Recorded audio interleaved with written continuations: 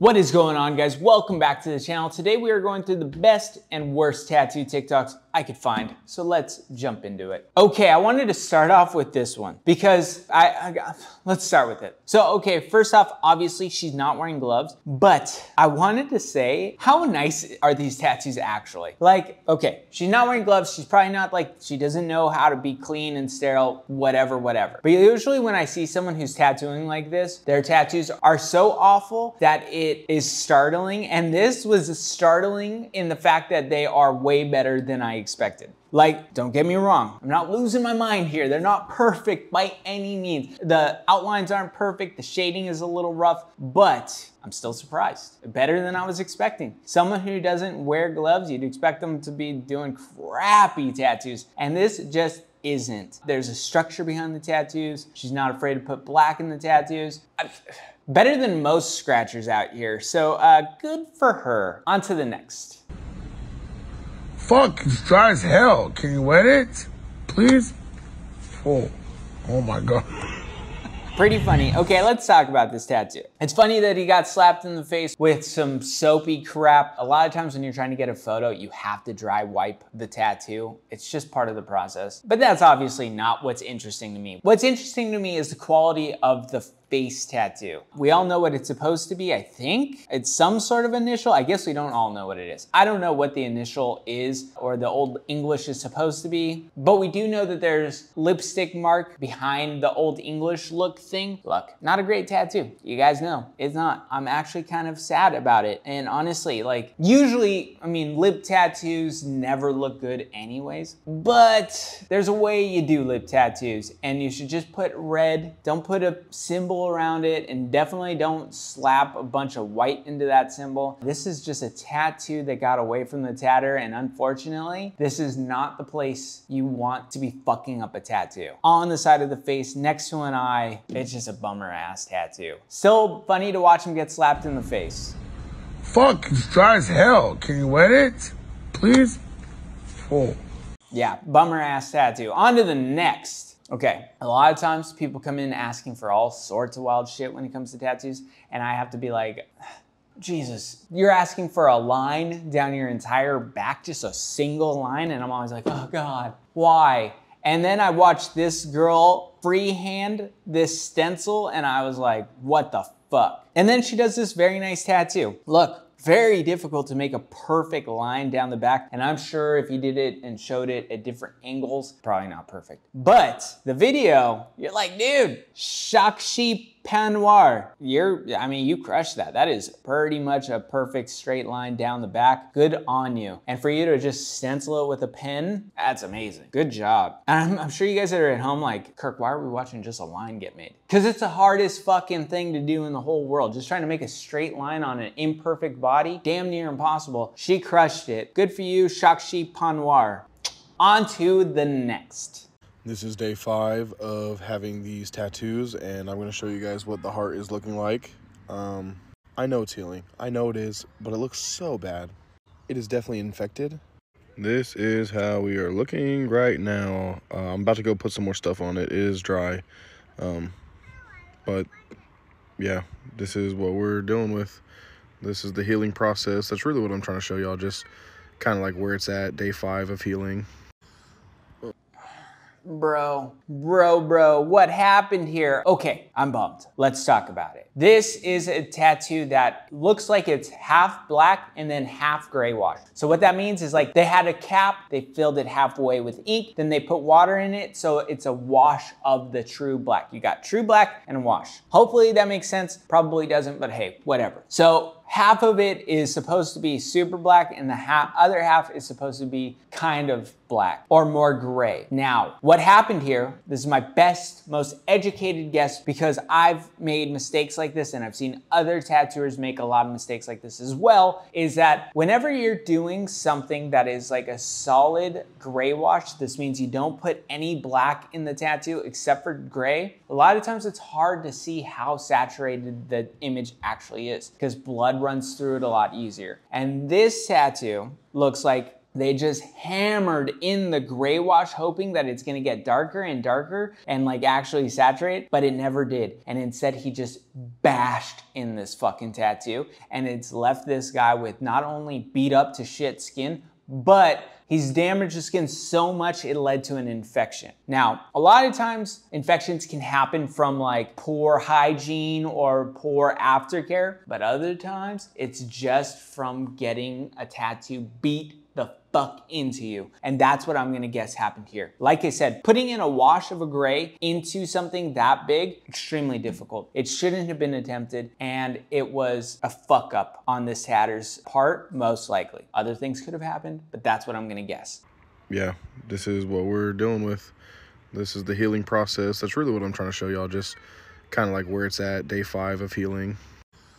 Oh my God. It's a real bummer when you get a tattoo infected. I have some like home remedies that I won't advise because like this is the internet. We're talking to a lot of people. I don't want you guys going home and doing dumb shit with tattoos that are partially infected. But what I will tell you is if you ever have a tattoo that's really infected and gnarly, don't hesitate to go to the doctor. Look, infected tattoos can lead to a lot of problems and be extremely painful. Solve the problem as fast as possible and go to a doctor. That also goes for allergic reactions of any kind when it comes to a tattoo. If you're reaching out to the tatter, they don't have the proper advice. Go to a doctor, not a tatter, with these problems. On to the next one. Speaking of allergies and allergic reactions, let's talk about second skin. It says, example of second skin allergy on melanated skin. Okay, now I'm not a huge fan of Hot Scratcher. I think he gives advice that is lacking in a lot of ways, but I will say that I like how fucking honest he is with this particular thing, and he's being like, hey, this is something that happens. Okay, that tattoo, I can't ignore some of the line work. It's just hot trash, which I think is where he gets his name. But let's talk about the second skin. Okay, you're seeing these like straight lines.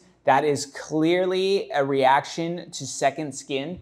And I've been saying this since day one. I love second skin for the people that love second skin. Good for you. You don't have any reactions. Your skin's good. Beautiful. But this tends to happen way fucking more often than is spoken about. And it drives me nuts that people continue to use this on like such a regular basis, because I've seen people leave this shit on for multiple days when they're having reactions, and they're left with like these right angle scars. Like they're just fucking giant scars the size of like, you know, this big, and it's just like blistered up and it's gross and it's red. And people, if you don't have a lot of tattoos or you've never healed a tattoo before, it's like you don't know what to expect. And all of a sudden the bandage is having this crazy reaction and people are left being like, I don't know what's happening. And so they leave this shit on. Luckily, I think I read this caption. This was only after like 3 or 4 hours. But yeah, if you're a tatter, if you're getting this stuff applied on you, be careful. Even though you've done it before, it might not work the second time. And if you're a tatter, like I said, let your clients know.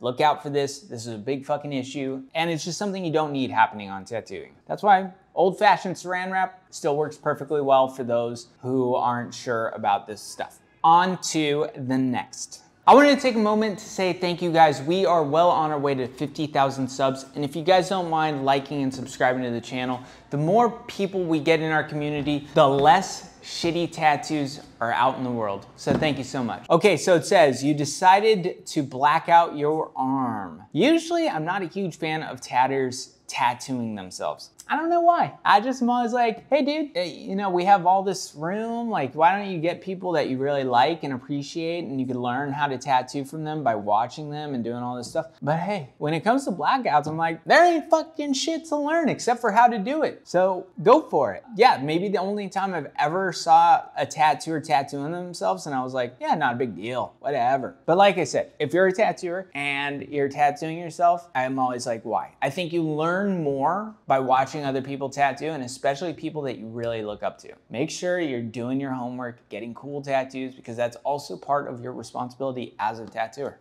On to the next. Ain't nothing to learn here. This is that one. Cedric Duradat.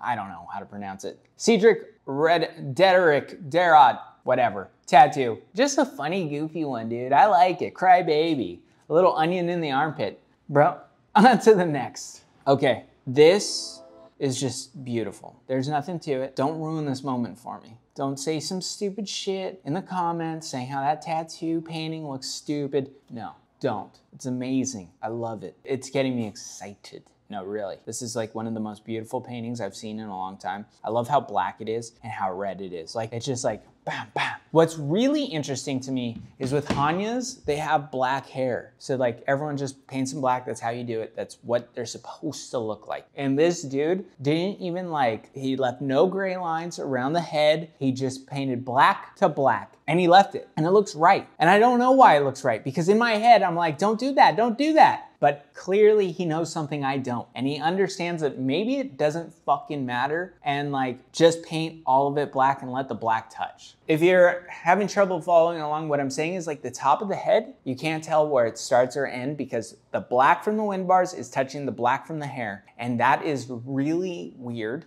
and very interesting. And I love it. Good on him. On to the next. Okay, so it says, how I tattoo fine lines, solid lines. I've never seen someone do this approach, and I think that it can work if you're very delicate and you're a smart tattooer. But I also think that it could potentially lead to blowouts, but also I think that the line will look thicker than what it was intended to be, almost inherently. Like almost every single time. Now, is that a big deal? Not at all. Clearly, this tattooer knows how to work. Teddy at X Tattoo. What's interesting to me is that he's doing it at all. Like if you're just outlining something, that's a lot of work. And like I said, if it just ends up being a little bit thicker anyways, why don't you just grab a little bit thicker of a needle and do it that way? You know, like if the results are the same, why would you do this stressful back and forth and damage the skin that many times if you're just gonna make a 3 look like a 5 anyways? I don't know. I don't know.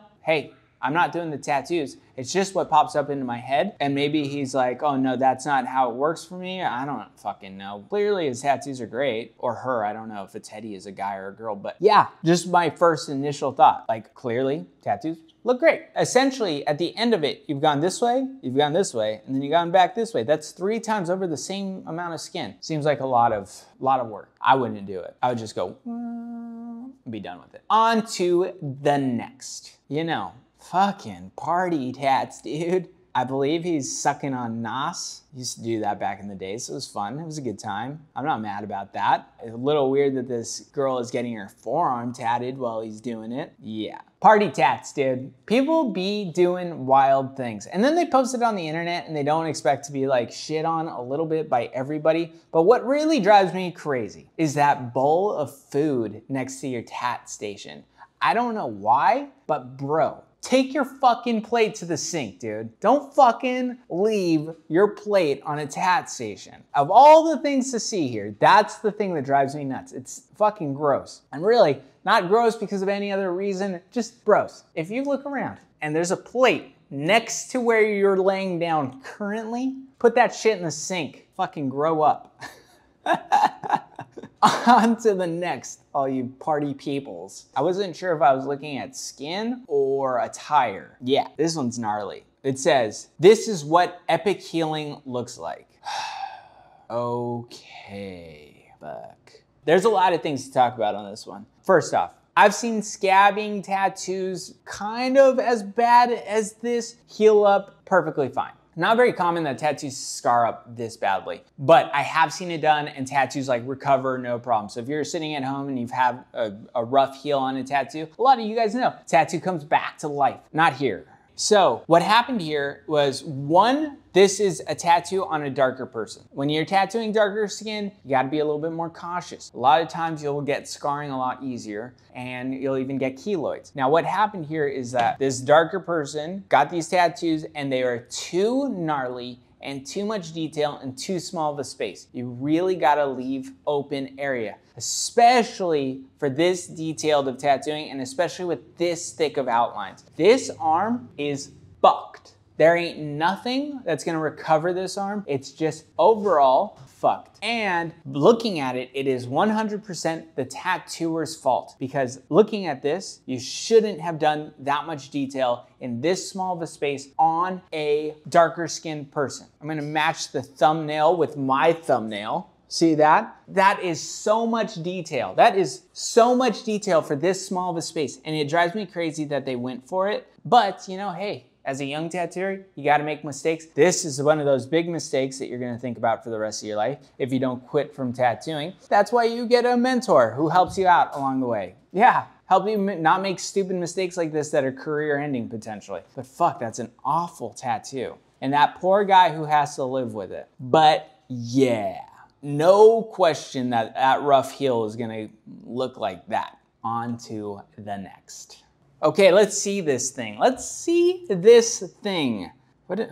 Oh, yeah. Okay, a Basquiat tattoo leg sleeve thing.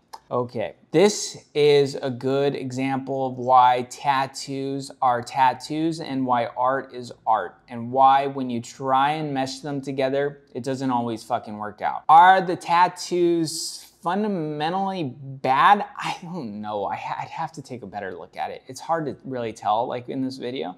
But the only thing that I will say, because I don't know this tattooer, I don't know what their prerogative is, or if this is like how they tattoo, or if it was just a client who came in once. I'm gonna guess that this is kind of how they tattoo because they made this nice reel out of it. But leave the art to art. The only person who's in the same time period as Basquiat would be Keith Haring. Keith Haring paintings make great tattoos, as long as you can do them big enough. Basquiat, on the other hand, doesn't. And I mean, like, this is a very clear example of art that should stay art. And tattoos are not the same thing. Dudes, you guys know by this point in this video, you guys know my opinion. Good tattooing is good tattooing, good art is good art. They're not necessarily the same thing, but obviously I think a good tattoo can be a great piece of art. It's just different mediums, and there's nothing in the world that any commenter could ever say to change my mind on that. So, on to the next.